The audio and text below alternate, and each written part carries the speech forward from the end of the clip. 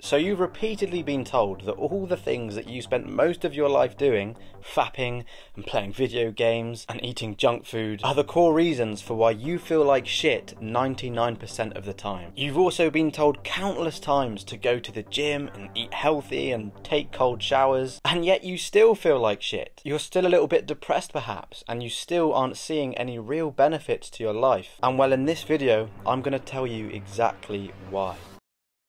Now, straight up, the no BS reason as to why you feel so low is because you're living like a sponge, man. You're spending too much time consuming. And I'm not going to sit here and tell you to stop scrolling through Instagram and stop scrolling through TikTok and other social media sites, because you've probably heard that 1,000 times already. You already know that that stuff is just straight up garbage for you. But yet you've kind of made this exception in your head that it's okay to consume self-improvement content, haven't you? Because consuming this type of stuff makes you feel like you're achieving something, right? It makes you feel productive. It makes you feel like you're actually learning something. And for that reason, you kind of give yourself like this hall pass to watch more and more of it. But that's where the main issue lies. And let me give you an example to help you understand this a little bit better. Imagine it's almost midnight and your parents are asleep and you have to keep things a little bit quiet. You're lying in your bed, you've got your phone in your hand, and you're watching YouTube videos on how to approach girls and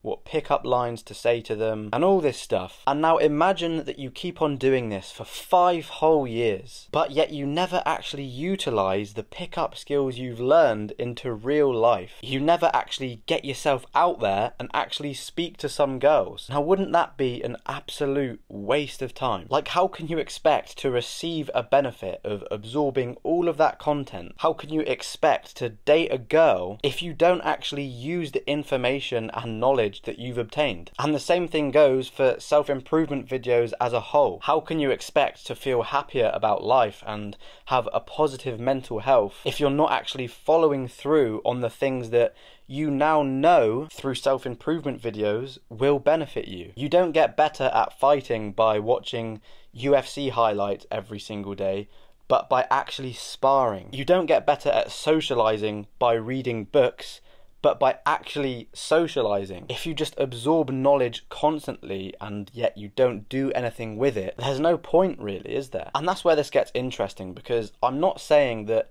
you shouldn't consume self-improvement content entirely, because literally how else can you expect to learn? I mean, I still watch self-improvement content myself sometimes because there are always new and different perspectives for me to pick up on. I'm not one of these self-improvement YouTubers that's been on this journey for like a year now and just decided that I've now accomplished life and don't need to put in the work anymore. I know exactly where I came from, and I know exactly how much these self-improvement videos helped me in the past. But what I'm saying is that you shouldn't just be watching this type of content and not actually implementing what you've been learning, because that just achieves nothing. That will keep you at mediocrity your whole life, and I know you don't want that. So instead you need to be actively learning, which means as soon as you learn something, you just put it into practice. You use it in real life. This is what's actually going to make a difference to your mental well-being, and this is what's actually going to give you the results. And by putting these two things together,